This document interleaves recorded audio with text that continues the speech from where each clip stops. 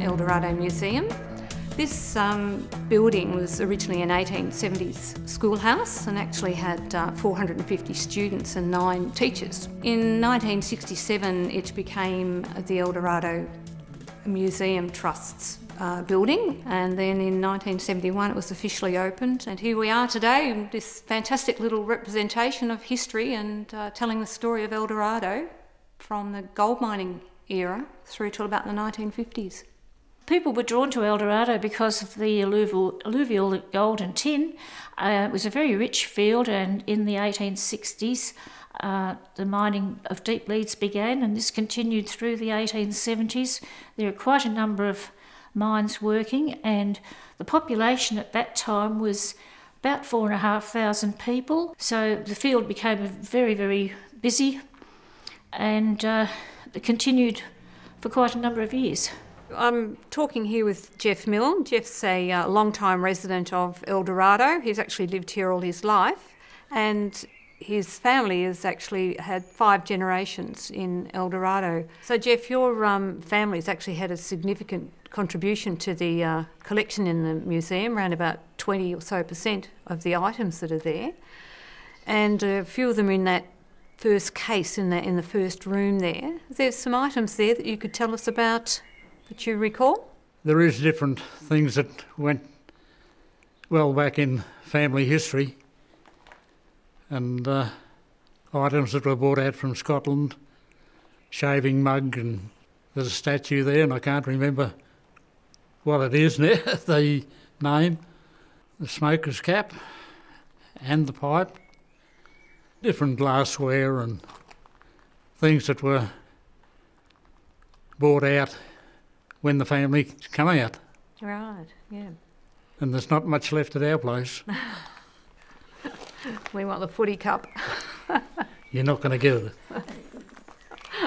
I decided to try and gather some family history, and I wrote a book called Eldorado Gold, an Australian Story.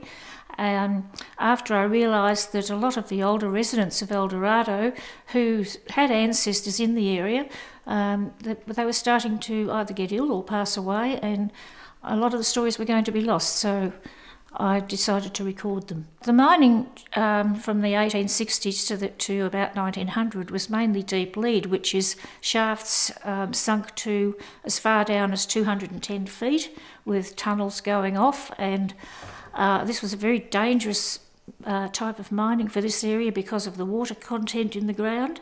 Consequently, there were quite a number of accidents. The worst one was what we call the McAvoy disaster in 1895, and that took the lives of 6 men. Unfortunately, these men were entombed at the end of a shaft, and their bodies weren't recovered for a couple of weeks, and it was a very, very horrible time for the families and the town. Eventually the deep lead mining stopped and open sluicing began, and then we had the dredge.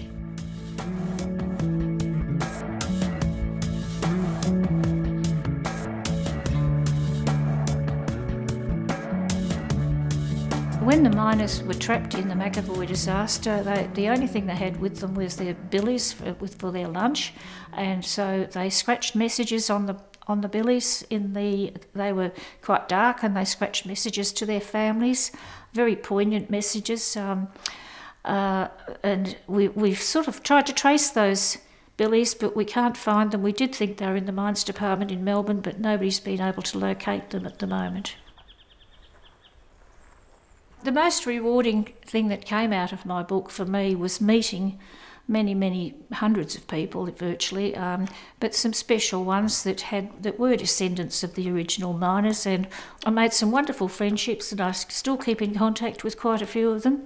So that to me was really a great pleasure to meet those people. The museum's like my baby, and it takes a lot of nurturing, a lot of care. It takes a lot of research, and it takes a lot of love, and it's something that I just am totally enamoured with. I have several roles at the museum. I do the president's job, but that's also now involving being the liaison. I clean, I curate, I take people around the museum and do sort of guided tours. I take groups through. This area of the museum is set up with a desk to do with family history items. I love chasing up family history for people, looking through the old rolls, looking through the dredge information. One of the interesting stories that we have at the museum is a story that goes with the Ned Kelly corkscrew. And this was a corkscrew that Ned Kelly was reputed to have used when he came back from the Jerilderie robbery, when he stopped at a hotel at 2 a.m. in the morning. Marie Mull, the proprietress of the hotel at that time, gave him the bottle of brandy and the corkscrew, and he had his drink, took it out and offered it to his mates and headed on his way. And that story actually came from Mary's daughter-in-law, who took over the hotel after Mary, and she actually, Annie Mull, gave us the corkscrew and the story.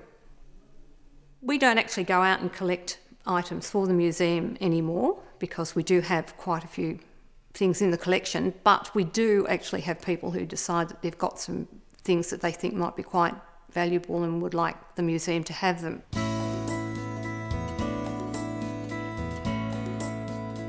So, Jeff, tell us a little bit about your family and the history with the butcher's cart that we have here in the museum.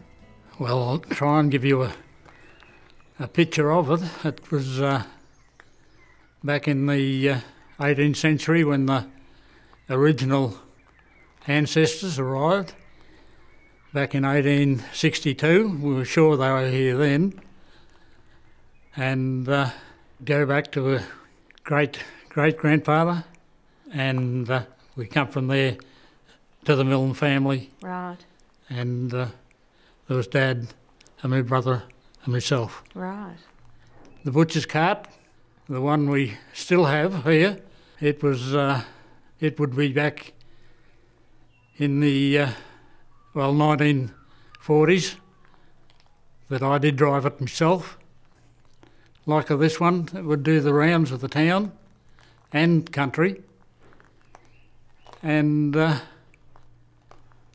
would happen every day of the week. Currently, to make the museum more contemporary, we've actually created a website, and that has a visual tour on it, so you can actually visit the museum and actually go around these 3 rooms and actually see what's in the museum. I think in the short term, though, the museum really needs to be focused on in terms of preserving what we have so that it's actually here for future generations. One of the most rewarding things about what I do here is being with people. So I just love the opportunity to be with all the people who come to the museum and talk about what we have and what we did and what the history and the significance was of Eldorado.